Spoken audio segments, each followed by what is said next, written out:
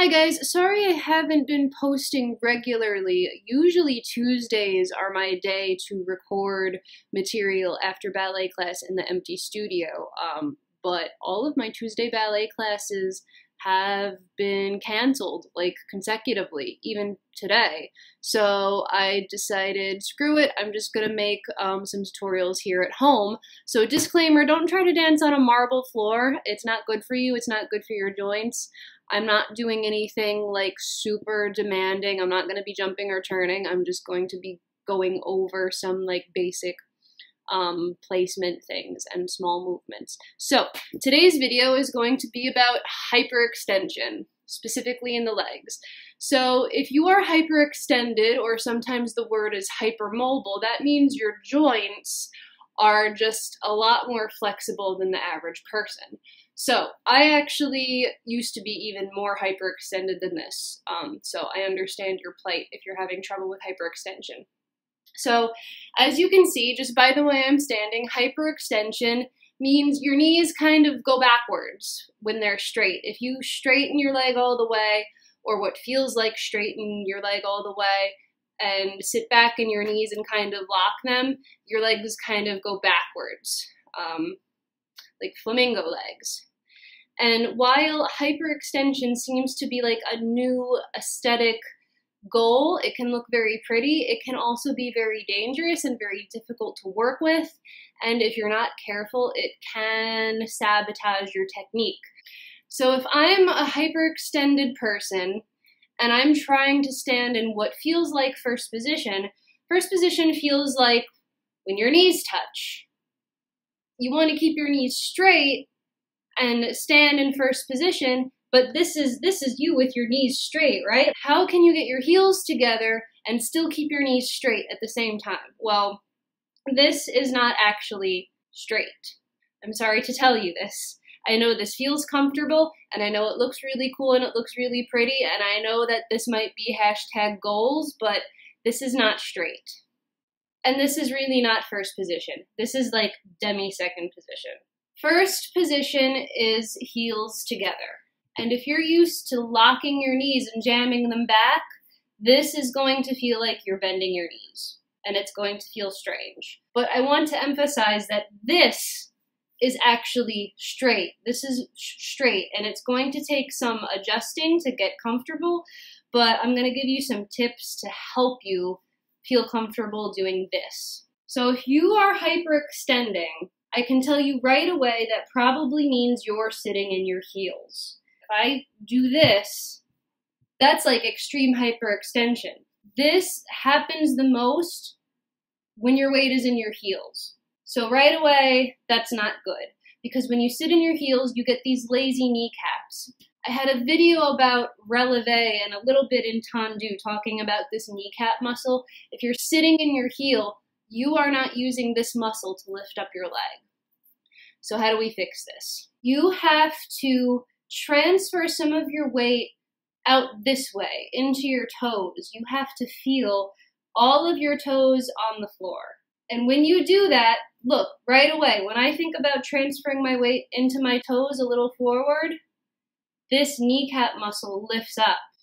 And this muscle is going to help keep your knee straight and supported, because if you're hyperextended and not using these muscles and have lazy muscles here, it's unstable and it's very easy for you to injure yourself. So when you're getting into first position, make sure your heels are touching first. Then from there, straighten. Do not search for the comfortable spot in your heels. So sometimes it might mean you have to do a plie first to kind of find where it is. So heels together, do a little bit of a plie, feel your knee going like right over your first two toes, and straighten, straighten, straighten, but keep the feeling in your toes. You should always see this little kneecap muscle working. Look at the difference between sitting in your heel, lifting. This lift also kind of naturally helps your turnout.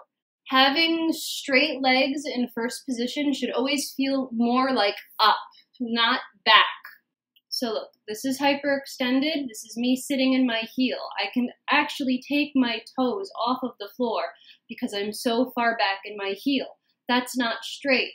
If I bring more of my weight over into my toes. Now we've got a straight line. Now this is stable. Now this is going to keep you safe and lifted, and it's going to make your dancing so much easier.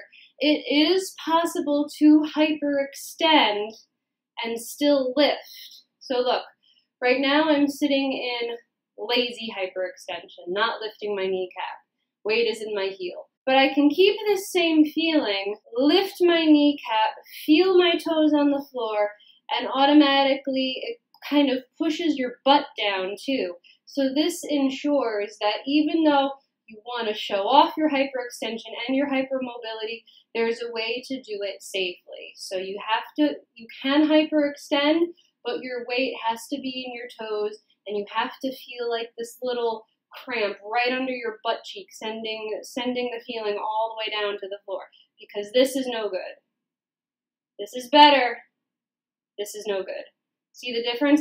Weight in your heel, weight in the whole foot. Lazy kneecap muscle, lifting the kneecap muscle. There's also sticking your butt out when your legs are going behind you versus pulling it in, getting your weight over your toes. This is easy. Anybody can hyperextend when they stick their butt out like this. It's also dangerous. It's also forcing your weight back into your heels. But get your weight over your toes, pull your butt in, lift the kneecaps, a little safer. So when you're starting at the bar and doing something like a tendu in first position, we all know that the heel starts the movement, right? Heel starts the movement, go, go, go, and then you bring your toes last. Imagine you're drawing a line on the floor, so whatever line you drew to get there, follow that same line to get back. In fact, I'm going to use this line on my floor right here at home to help. So, heels together. Heels have to touch or else it's not first position. If you have to plie first, fine, do that. You're not sitting in your heels, okay? Straighten your legs, tuck your butt in, feel the weight in all of your toes. You should not be able to lift your toes off the floor. When you straighten your legs, it should feel more like an up and down feeling perpendicular to the floor. It's not a horizontal side to side feeling. Straight should feel up, okay? It should feel very up, very vertical. So when you do your tendu, keep your heel right over that imaginary line in front of you. I know it's tempting that, oh, look at me, look at my hyperextension, and then you come back and you're not in first position anymore. So, right between your heels, imaginary line. Keep your heel over that line. That's the line you drew to get there, and that's the line you follow to get back. The line you drew to get there, the line you follow to get back. Okay? Keep your heel over the line, over the line, over the line. You're still lifting up the standing leg. You're not sitting in it. Just because your leg went out doesn't mean you get to relax here. You've always got to keep both knees straight. Lifted, lifted, lifted, lifted, lifted, lifted. Over the line, bring it back. Follow that same line. First position. You can follow that same rule going to the back. Think of your heels as the starting and finish line of first position. This is your starting position, and that's where you gotta go back to. You gotta go back to that same position. It's always heels. Everything is from your heels in first position. So tendus and elasticone are a little more tricky because you don't have that invisible line kind of going down the middle of your body between your feet. Tendus to the side all have to be about feeling placed right over the standing leg. So I don't want you for even 1 second to put your weight back in your heels. You have to feel your toes the whole time. In fact, you can even test yourself and see if at any moment you can lift your heels slightly off the floor. Okay, so when you do a tendu, still feel your standing toes. I still feel my standing toes. Feel them, feel them, feel them. And then massage the floor on your way back. Heels have to touch. Heels have to touch or it's not first position. A lot of the times in Alisagon, what we like to do is once we release the leg, oh look at my beautiful hyperextension. You let the knee go right away. Nope, can't do that. You still have to feel your weight in the toes. Can't let your toes go off the floor. You can't let your weight go back into your heels. So remember, this leg is doing up the whole time. Not back, not side to side, not front and back. It's only up and down. This leg is still up. It hasn't buckled back. It's up, and it's going to feel slightly bent if you're not used to it. But this is correct. This is not correct. This means you're being lazy with your kneecaps. You got to always feel lifting right here, the lazy kneecap muscle. Lift it up, lift it up. And then when you bring it back, massage the floor through demi-point. Lift, lift, lift, lift, lift out of your joints. You almost have to feel like you're trying to lift your upper body out of your hips, out of your hip bones. The taller you feel, the less likely you will be hyperextending. So always feel tall, always feel lifted, never keep your weight in your heels. Now, all of that being said, there is a time and a place to use your hyperextension. For example, in point shoes, it can look very beautiful. But you should not use hyperextension to enhance your dancing until you can dance with it under control. So that means hyperextension can't be your default. You can't just say, oh, lucky me, I have hyperextension, so I'm always going to use it. Because if you don't have your hyperextension under control, it can be dangerous.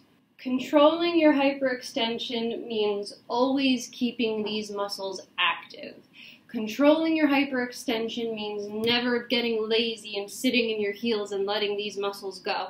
So if you're naturally hypermobile, great, it looks beautiful, but you still have to do a lot of work to make sure things are safe and correct. So a little recap, if you're hyperextended and you're struggling with first position, this means you're sitting in your heels and you're not lifting your knees. So that means you gotta get your heels together. That's priority number one. Get more of your weight in your toes. And when you do a tendu, follow that imaginary line. Don't get tempted to just go, wee, look how hyperextended I am, and then ignore that line that you just drew. It means a lot of active effort lifting up. Legs should always feel up, vertical, straight up and down, perpendicular to the floor. Your legs should never feel like they're doing anything front to back or side to side. It's not about being horizontal. Also, remember to tuck in your butt. If you tuck in your butt, it's easier to get your weight over your toes. This is me with my butt out. When my butt's out, my knees relax, my weight goes into my heels. When you tuck your butt in and bring your weight over your toes, it's so much easier to keep your legs lifted and straight. It is going to take a little getting used to. If you're so accustomed to doing this, and that feels like your knees are locked, then yes, this is going to feel like you're slightly bent. But look, this is a straight knee. This is not. This is a hyperextended knee. This is a straight knee. This is a straight up and down leg. This is a lazy leg. This is tucking in my butt and keeping my weight over my toes and lifting that kneecap and feeling straight up and down. This is me sitting in my heel and sticking my butt out and letting the kneecap muscle relax. Okay, so even though this is locked and feels comfortable, it's not straight. Straight means up and down.